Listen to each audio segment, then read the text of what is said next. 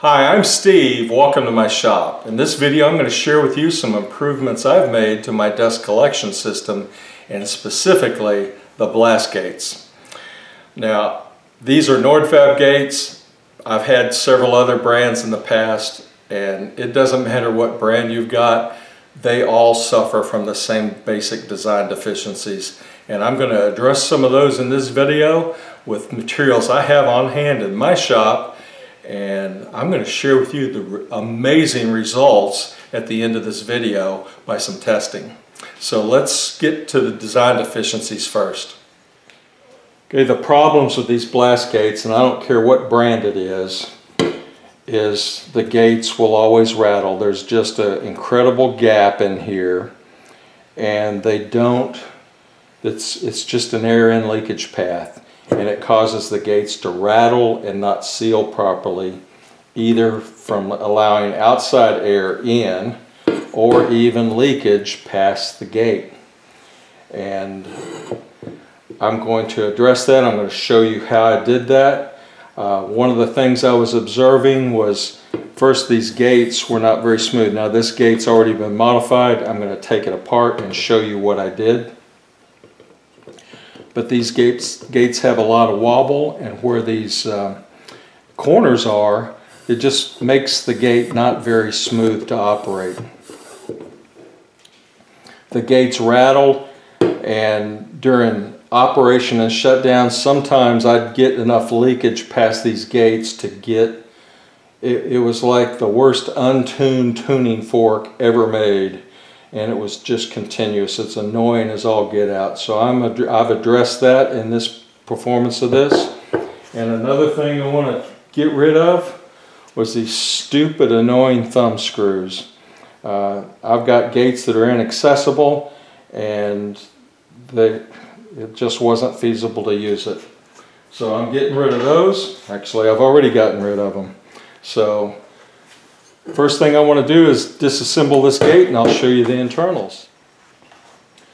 Okay, now that the blast gate is disassembled, I'm going to talk about the modifications and upgrades I did. The first was to the gate itself. And what I did was I put some 10 mil thick ultra high molecular weight tape on both edges, and the purpose of that was to make it glide smoothly, because I was going to put rubber on the inside to try to seal that. But also, these gates, if they tilt, the sharp steel corners kind of gouge into the aluminum. So what I used with that was this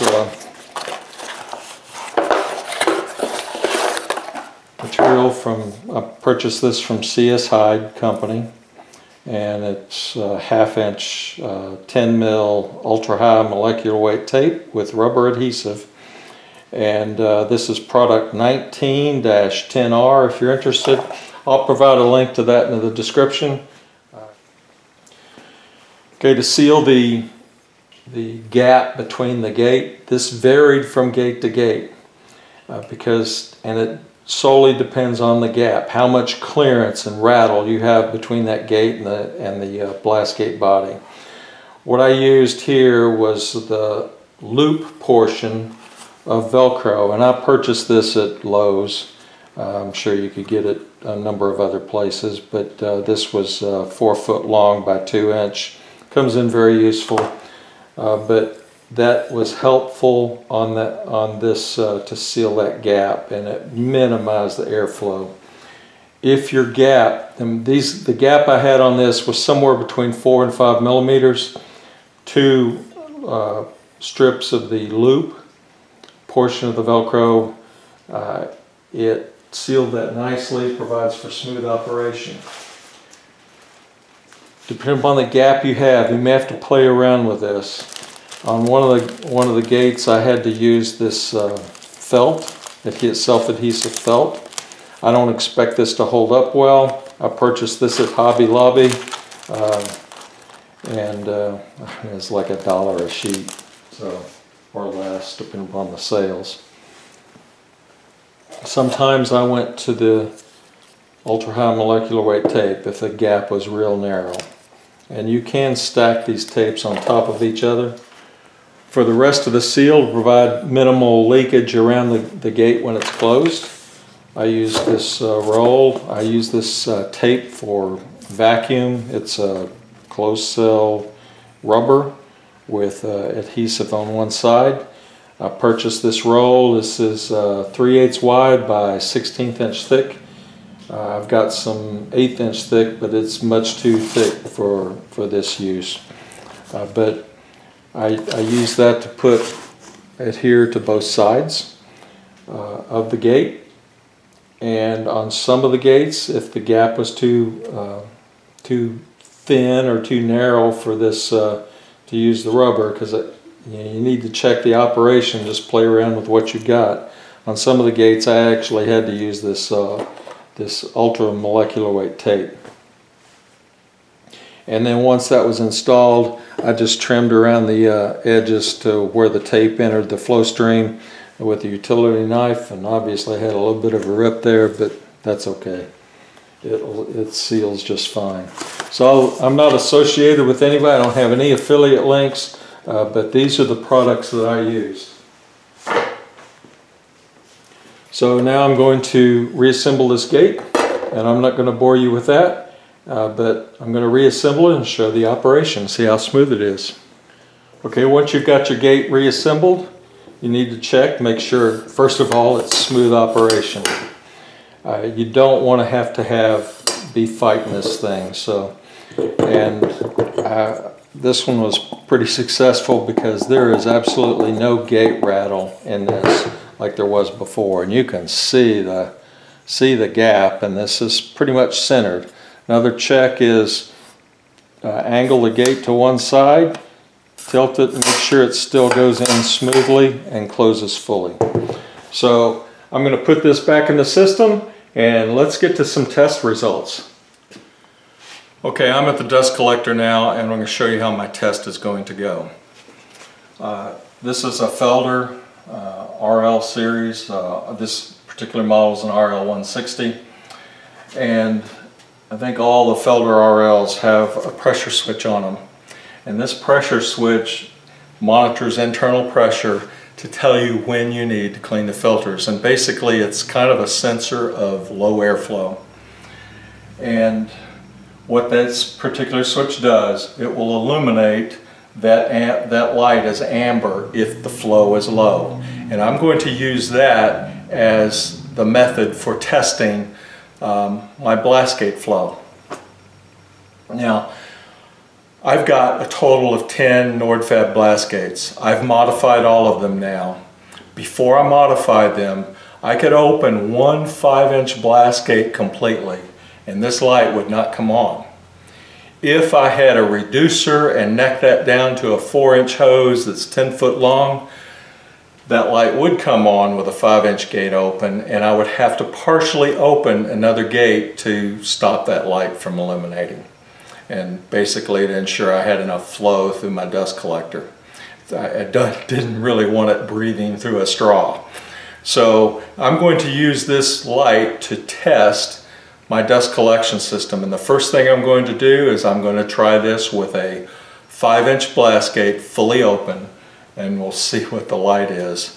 If I need to, I'll open a second 5-inch blast gate, and if I need to, I'll partially open or open a third 5-inch blast gate for the initial part of the test. And I'll just put the text in here because, and any voices you hear are mine. You may or may not be able to hear them over the dust collector noise, but what I'll do is do that. And then I've got a couple of 6-inch gates, and I'm going to try to open this with one 6-inch blast gate fully open. And in that case, whenever I had a 6-inch gate open in the previous configuration before these modifications, I never had this light come on. So let's just get to the test, and I'll put the text in of what I'm doing. Okay, right now my current configuration is one 5-inch blast gate completely open.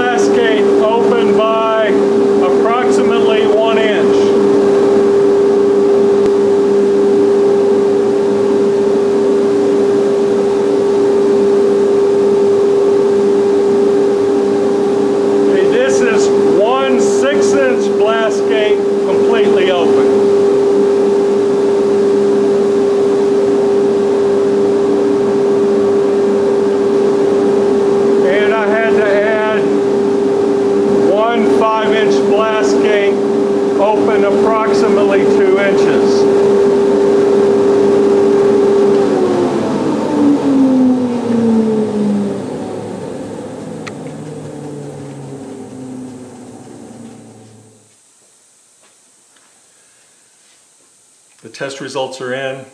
I'm very pleased with the results. Just minor upgrades to 10 blast gates. There were 7 5-inch gates and 3 6-inch gates. And I was shocked at how much air in leakage I had either past or through the blast gate. I estimate that I had the equivalent of over 1 5-inch blast gate wide open in leakage. And I'm looking forward to the future results and see if I can improve the dust collection any more. So if you got any suggestions on improving your dust collection, I'd love to hear them. But I hope this has been helpful to you, and we'll catch you on the next one. Thanks for watching.